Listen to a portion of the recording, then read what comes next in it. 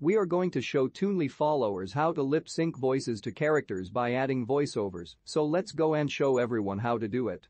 So I use a voiceover software called VoiceMaker. You can get this for free or $5, that's about £3.50, or upgrade for $8 in English, about £5.50. This is a great bit of software for voiceovers. You need to download your voiceover by clicking on the audio menu and saving it with a file name that relates to the screen you are working on. Once you have added your voiceover to the microphone track, then click on the character track and link the voiceover to the character track by the lip sync, then play the screen. Not sure if this has helped very much as I am just learning to use Toonly, but if I get better with the software I will try and show more examples of screens and characters. So if you think this has helped, then please give a thumbs up. If not, then a thumbs down. Anyway, it's my first go at voice syncing, so thanks Alex.